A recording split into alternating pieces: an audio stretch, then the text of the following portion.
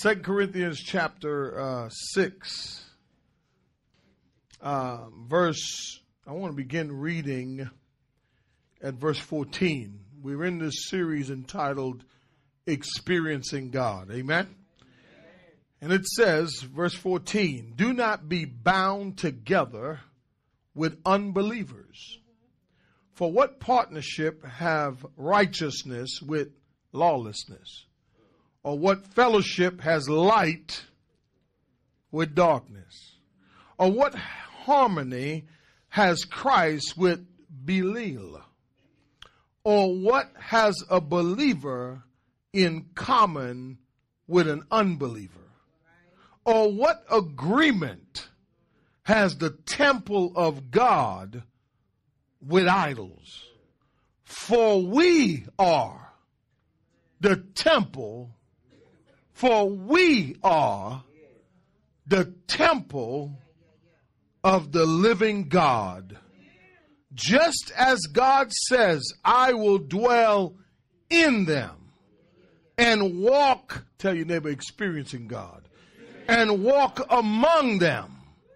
And I will be their God, and they shall be my people. I want to talk about this morning experiencing God part 3 through holiness. This word holiness, I believe it's been abused. I believe to some degree we're operating with an Old Testament mindset about holiness. A lot of people have misunderstood what holiness really is. When we speak of God's holiness, we're accustomed to associating it almost exclusively with purity and righteousness. Surely the idea of holiness contains these virtues of purity, but that's not the primary meaning of holiness. The biblical word holy has two distinct meanings. Number one, the primary meaning of holiness is apartness. You hear what it said? It's what? Separation. In other words, if you're holy, the Bible says, be ye holy as I am holy. How do you do that in a fallen world? How can you be holy when the flesh is still under the curse? We're saved, but we still have to deal with some mess. And I believe that a lot of us have a misunderstanding, not you, I'm just saying some of us. We have a misunderstanding of what holiness is, so we stop trying to be holy. Oh, I wish I had somebody. Without the proper definition, how can you become what God wants you to become? And so holiness has to do with apartness, separation, otherness. When we say that God is holy, we call attention to his profound difference, the difference between him and his creatures. Amen. When we call God holy, we say that he is different than us. Are you with me? When the Bible speaks of a holy object or people or holy time, it refers to things that has been set apart, consecrated, and different because it's been touched by God. The moment you accepted Jesus Christ as your Lord and Savior, you were touched by God. You are now set apart from the world. As a matter of fact, the world can't do nothing with you anymore because you no longer belong to the world. Now, you may keep going back to the world, amen, and you may try, to fit in again around people who you think that you can help save and all that kind of stuff. But can I tell you something? As a believer, you're called to separate yourself from the world. Are you with me? And if you're not careful, the world can cause you, amen, to go right back to where God had brought you from. That's called deception. Are you with me? Let me say this. Last week I told you the ground that Moses was standing on, where the burning bush was, it was holy ground. And here's the reason why it was holy ground. It's holy ground because God was present. I'm going to say it one more time. Because what? God was present. Well, last time I checked, the Bible says that you and I have the Holy Spirit. Not only have we been touched by God, but we are now in God's presence. Do I have anybody? The reason you're still here right now listening to me is because you and I have something in common. And that is we know Jesus Christ in the pardon of our sins. So therefore, you don't have to try to be holy. You are holy. Tell your neighbor, I'm holy. Oh, I wish I had somebody.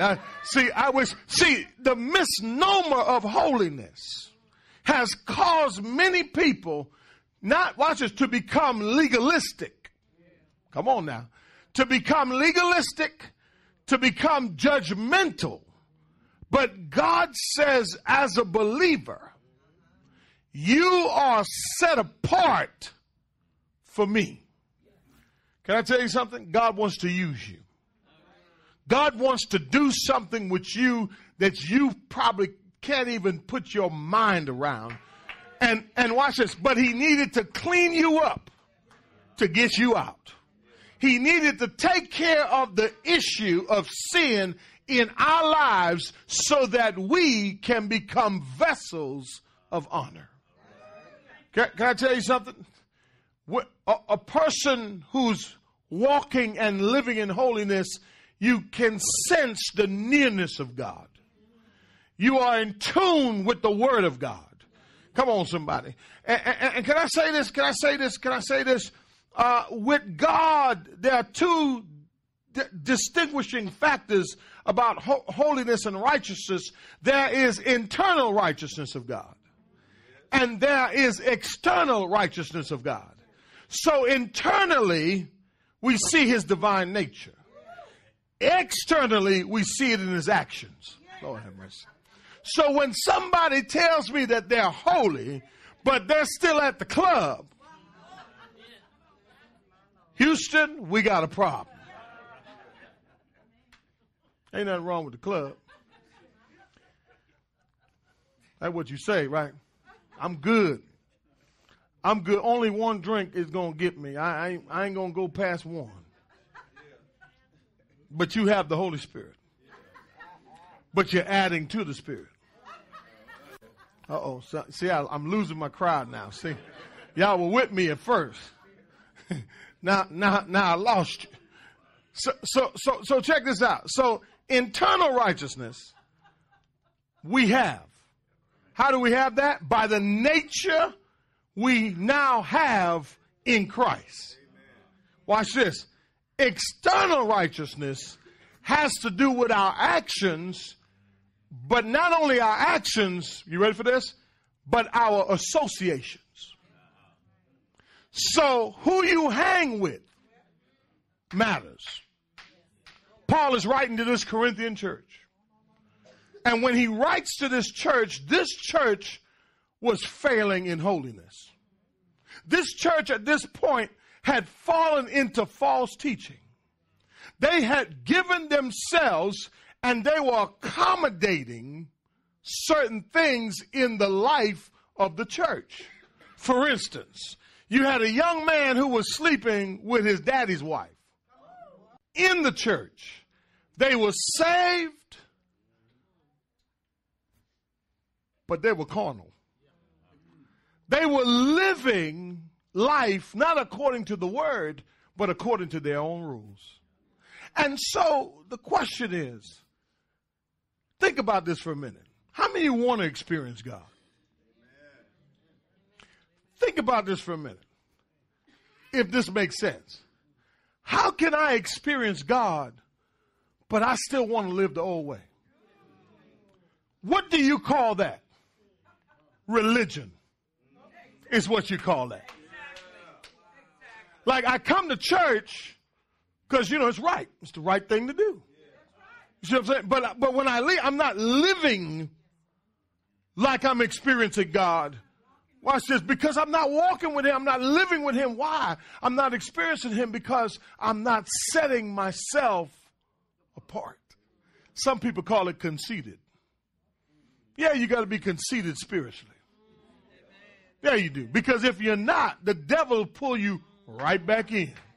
Or you think you better than everybody. You think, because you're doing this, because you're going to church now, you think you better than, no, I'm not better than anybody. I'm trying to live this Christian life, but I'm in a relationship with someone who asked me to be exclusive. I wish I had somebody. God doesn't want you to be with anybody else but him. And when he sets us apart, he gives us the capacity now. The difference between a believer and an unbeliever is that we have the capacity to choose two things, right or wrong. You could choose God or you can choose the world. Whereas before, we did not have the capacity to choose the other one. But when Jesus died on Calvary's cross, he gave us a chance, an opportunity to now choose the right thing. This Corinthian church, they were saved, but they were stuck. Tell you, they were saved, but stuck. How you get saved and then get stuck? I'm just asking. Watch this. They were, watch what they were doing. They were withdrawing from God. They were stepping back from God. They had got on fire for God, and then all of a sudden, they stepped back from God. In other words, they were going to church, and they were looking at everybody around them. They were judging them, but they weren't looking at themselves. And oftentimes, we can't have that experience with God because for some reason, amen, we have lost our connection. Paul tells them, and I want to show you something. Paul says to them, if you look at chapter 6, I'm going to show you something. Chapter 6, look at verse 4. See, the enemy wants you and I to not use our hardships, but become bitter because of our hardships. The Christian life can be very difficult, especially if you're set apart. Do you remember when you made the decision to live right? What happened? Everything wrong showed up. All right? You remember that? Every temptation, every trial, every devil, every demon. Listen, you're like, wow, where did that come from? It's like every time you make up in your mind, I'm going to do the right thing, evil shows up like dag. So a lot of us give in. We say, why is this happening to me? Let me show you what Paul says. But in everything, commending ourselves as what? Servants of who? In much what? Endurance. In what? Affliction. In what? In what? Tell you them, it ain't just you. Verse 5. Verse 5. In what? What? In what? In what else? Imprisonments. in tumults, in labors, in what? Sleeplessness, in hunger, in purity, in knowledge, in patience, in kindness, in the Holy Spirit, in genuine love, in the word of truth, in the power of God, by the weapons of righteousness, for the right hand and the left, by the glory, dishonor, by evil report, by good report, regard as deceivers, and yet true, as unknown as well as well known, as dying, yet behold, we live, as punished, yet put to death.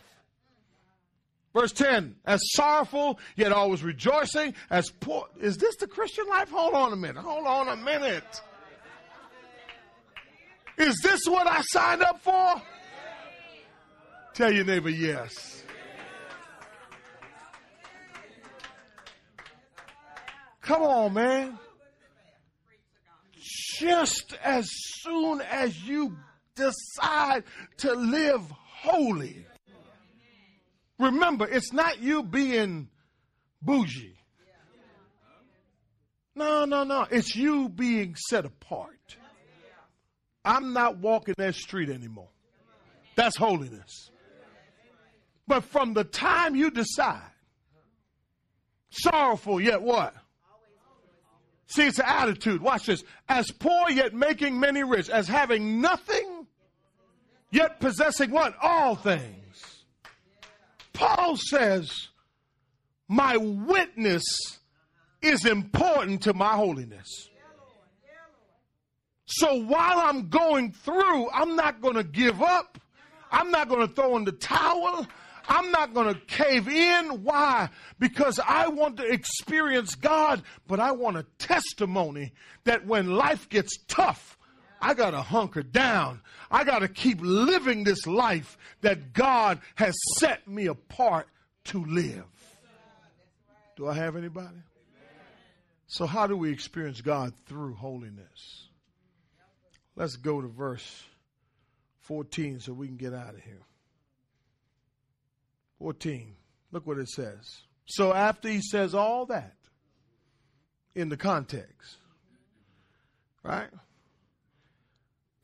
Watch what he says here, and then I want you to hold your hand right there, and I want you to flip over to chapter 5, verse 20. But watch this. I want you to read this with me. Watch what he says. Do not, I'm going to just do the first part. So as a result of being holy, he says, do not be bound together with who?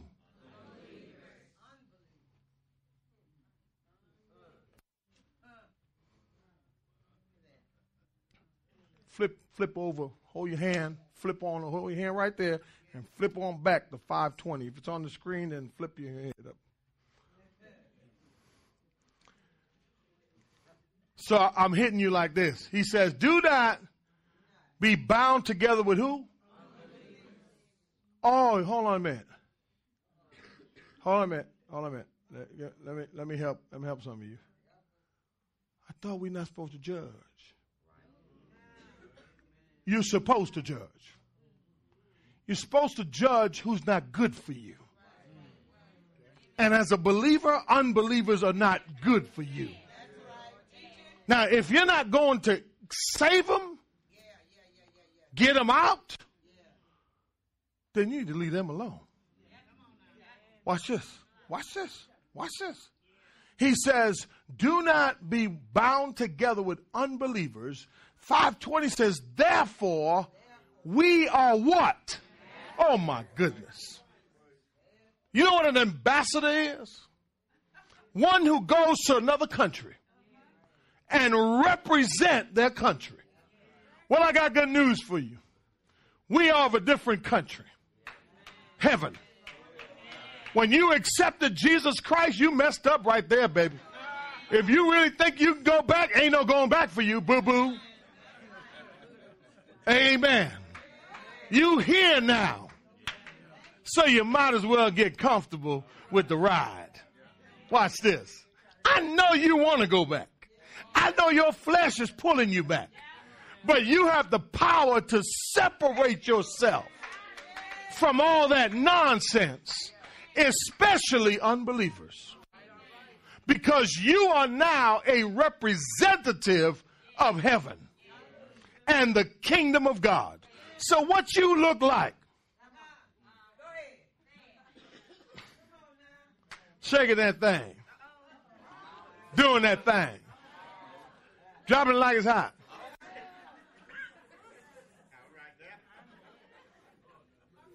Like a salt shaker.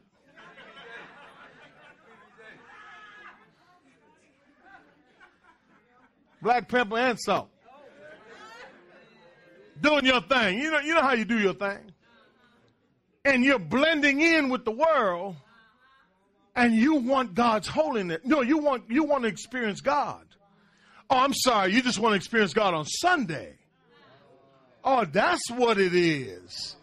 You don't want to experience God every day of your life. So that's where the disconnect comes in. Watch this. He says, don't be bound together, watch this, with unbelievers, because you are an ambassador of what? For Christ. I'm sorry, for Christ. So what's my first point? If you want to experience God. Say ouch. Turn to your neighbor and say, neighbor, watch the company you keep. And quit talking about you on a mission to bring back somebody from the dead. You're on a mission to bring your people back to the Lord. Listen, you go in, you're going to be casualty. Matter of fact, they're going to hold you as a prisoner of war. Just say ouch. That's it. That's all. That's all. Watch the company you keep. How easy is that? But no, it ain't that easy. It ain't that easy for some of us. Because the benefits we get from hanging with some of those people. Do you know that unbelievers are darkened in their understanding? Alienated from God? Excluded from the commonwealth of God? And in actuality, they can't even understand anything you're saying about the Word of God? Anything? I'm saying anything? So there you are, puffing and smoking with them and drinking and doing all that kind of stuff with them, and they still ain't changing. But do you remember when God saved you? Look at you now. So it tells me that God has the power to change. So if you keep talking to a person that you got in your house about Jesus, and they ain't responding, tell your neighbor it's time to move. You got to get them out of your stuff. Some of y'all don't like me now. Some of y'all don't like me now. But I understand. I understand. You need your rent paid. I get it. I understand. I understand. I understand. I understand. I understand. I understand. Let watch this. Listen, I understand. I understand. I know you need a sugar daddy. I understand all. I know you. I know what you need. It's convenient. It's convenient. It's convenient. I know you ain't got no car, but she got one. I get it. And she don't believe nothing about Jesus. Oh, y'all ain't saying nothing, y'all. Look what he said. Let me go on before y'all. Yeah, let me go on. He says, same verse. Now watch, I want you to watch something in the text, okay? He says, he gives a command. Watch the command. Do not be bound together with, that word means unequally yoked, right? So yoking something up, right, is joining it together. So watch who you yoked up with, and you'll find out the direction you're going to end up in life. And if you're a believer with an unbeliever, you better forget it. Nothing is going to happen. Watch the text. Watch the text. For what? Now he makes a contrast. This is called a contrasting text. He contrasts two things together. Look what he says. He says, for what partnership have what?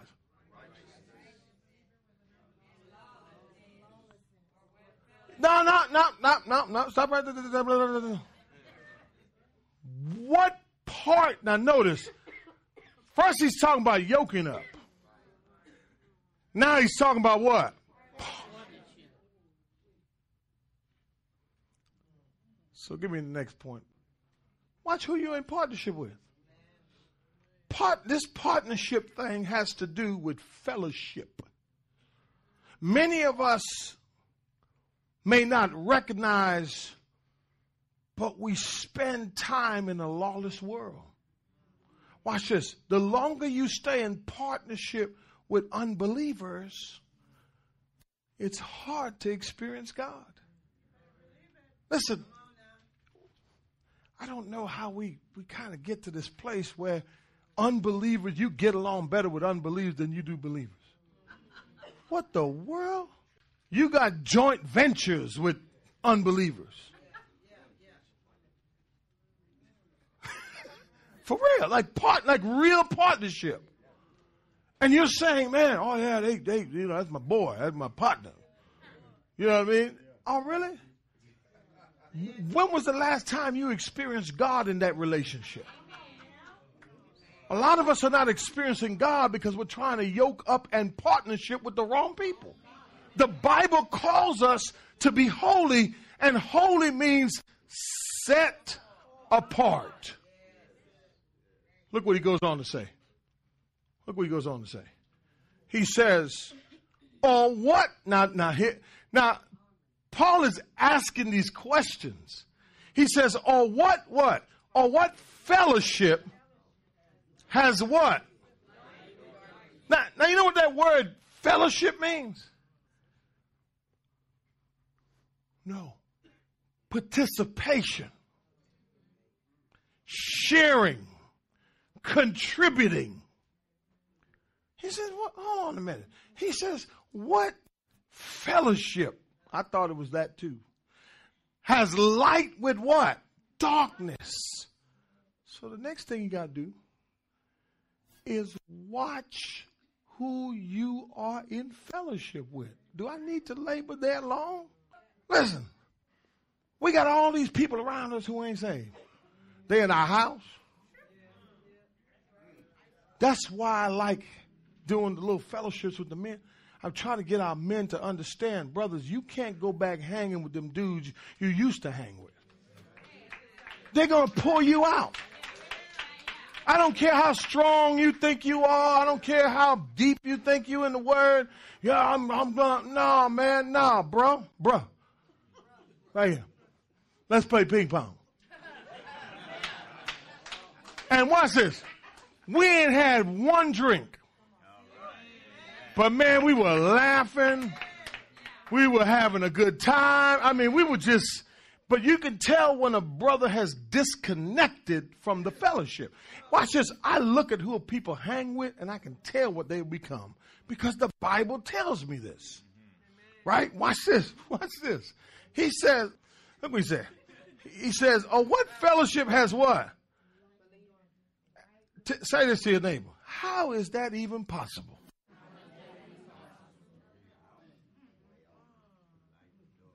Come on, man. How can you say you're on a missionary journey? You know what I mean? But when you get together, you ain't talking about nothing but God. You playing dominoes, right? Right? Nobody talking about God. I'm just saying, how can we really think that we're making a difference in our lives, but in their lives, if nobody's changing and you're the one supposed to have the word? How does a believer become so ineffective that when your presence, listen, when I show up in places, people start running like roaches. They do.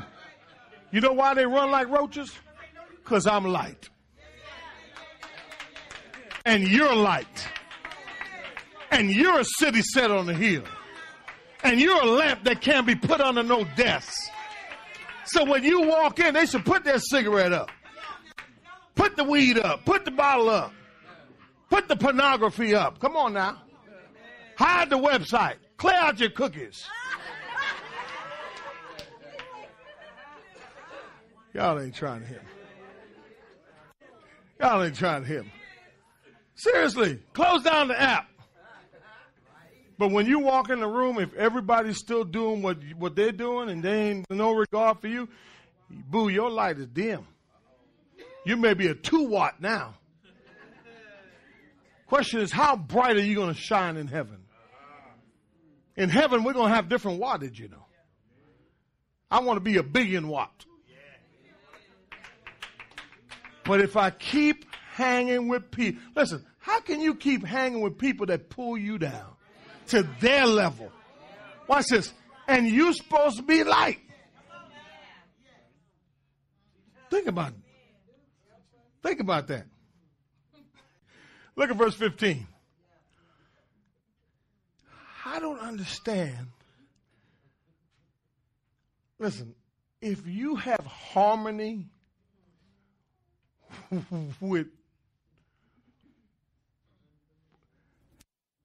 if you and an unbeliever can get along better than you and your brother in church, I'm going to ask you a question.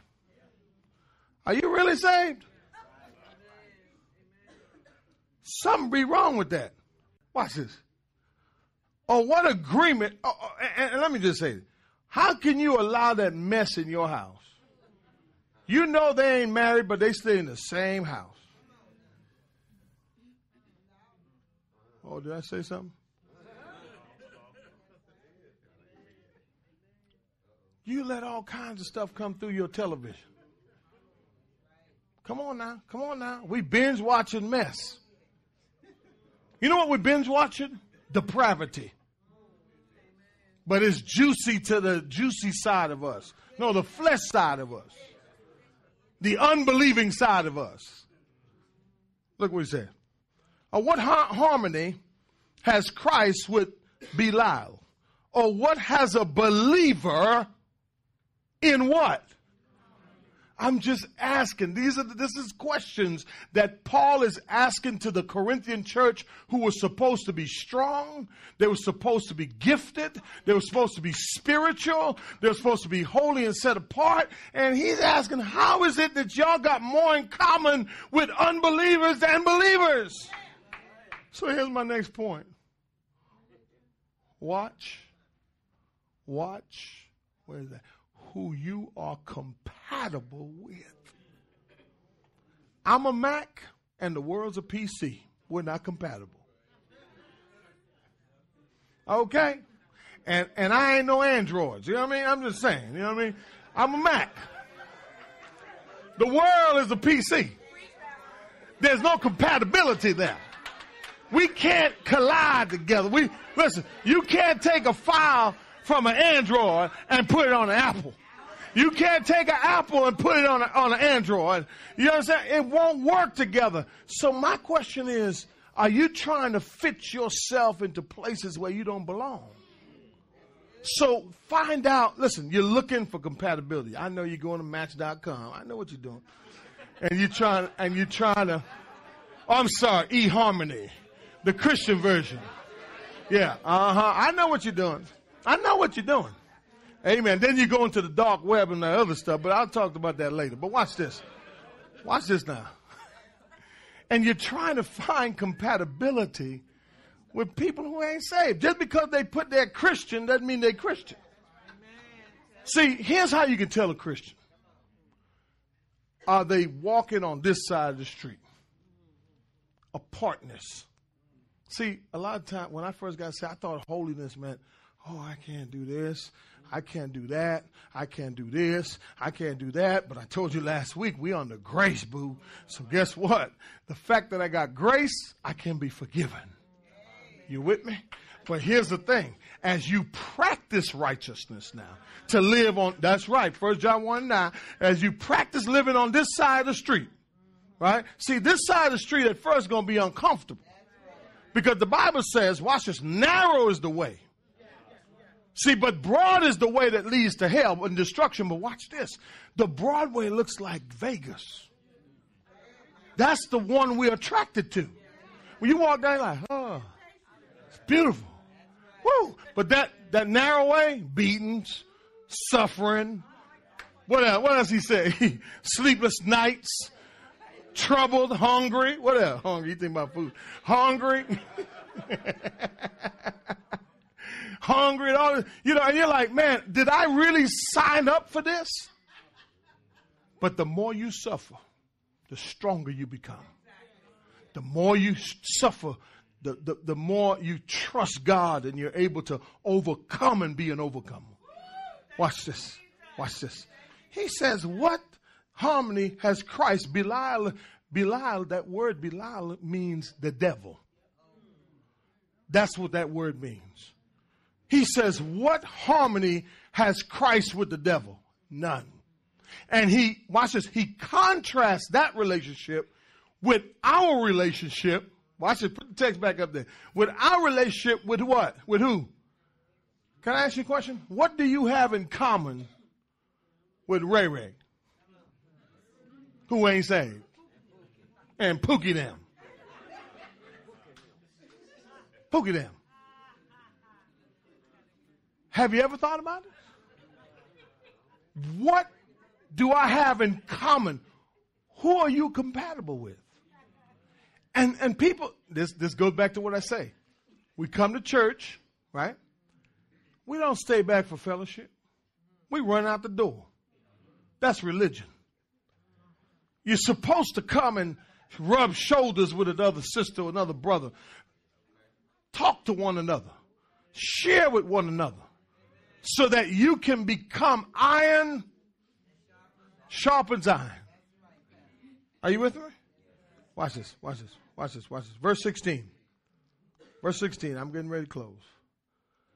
Then he says, notice he's contrasted. He says, what agreement, this is my last point actually, or what agreement has the temple of who?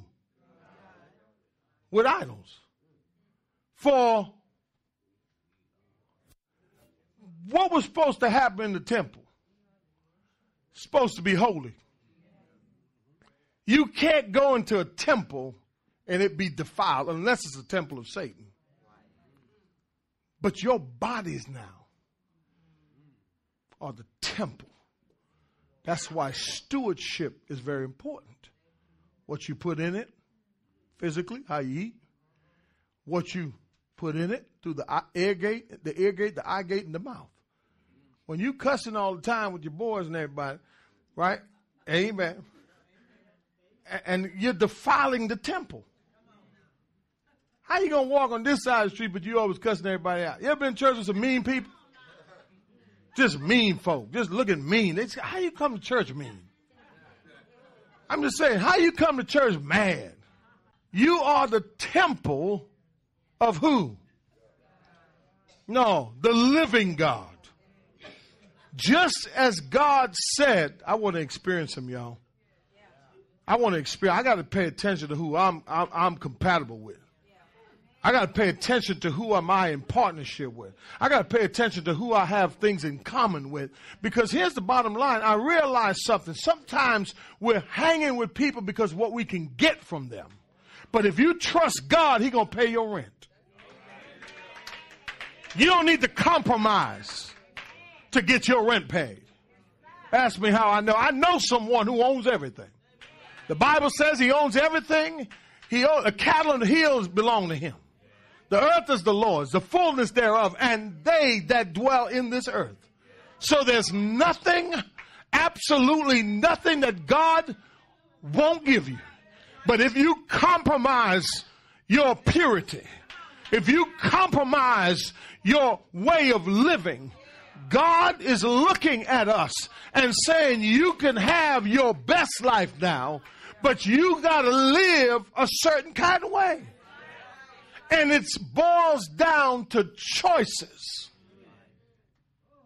Look what he says last.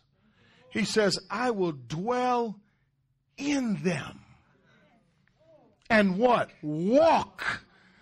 I wish I had somebody here this morning. I said, God says he will dwell in us and he'll walk.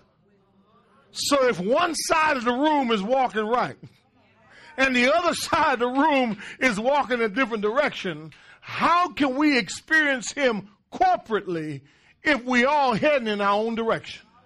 He says that I will dwell in them and walk where? Among them. And I will be what? Their God. And they shall be what? My people. If my people who are called by my name would humble themselves and pray and seek my face, then do we really want a healing? We got to decide today. I never forget when I had to make a decision who I was going to hang with. That was a hard decision. But in all actuality, it was an easy decision because I wanted more of God than I wanted more of that world. And so the last thing we got to understand is this. The last thing is you got to watch how you treat your temple. Now, you're doing all kinds of stuff to your temple. Amen. You used to work out.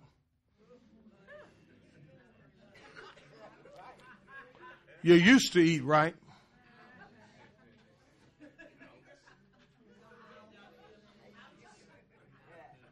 I'm just saying. God says, I will dwell in you. Can I say this? Can I say this? You are already experiencing him, y'all. The mere fact that you're listening to his word and you have his spirit, he says he wants to. But you know what God wants to do in this church? He wants to be right here, right now. And I believe he is. And this ain't something I'm saying. This is something I know. But watch this. You got to make a choice today. Which side of the street you're going to walk on. How long you going to play church? I'm just saying. How long are you going to keep saying, oh, yeah, I like that church? In a hospital, cleanliness is very important. In fact, the closer you get to the operating room, the more it's important. Doctors in an operating room are very concerned that the scalpel not only is not muddy, but that it's not even dusty. Because the smallest amount of impurity contaminates the procedure. Great effort is made into sterilizing the equipment so that the impurity is removed so that no infections set in. If human doctors go through great detail in the operating room to make sure that the environment is totally free from contamination, then that ought not to be a shock to us. That God himself must function in an atmosphere of perfection. If human doctors recognize that you can't do surgery with contaminated devices, then it ought to make sense to us. Come on, somebody. That God, watch this, can't do surgery in our lives. Watch this. That he wants to do if you don't sterilize your life first. How can he work on you when you won't sterilize yourself? Purifying your mind, purifying your heart, and saying, God, I know I'm not perfect, but you told me one thing today: choose sides. I want to be set apart, and I want to live for him. Some of us are scared that this is just a repeat of your last religious experience you had. But I want to tell you something. You done stumbled on truth. And if you live the word, you will live a set apart life.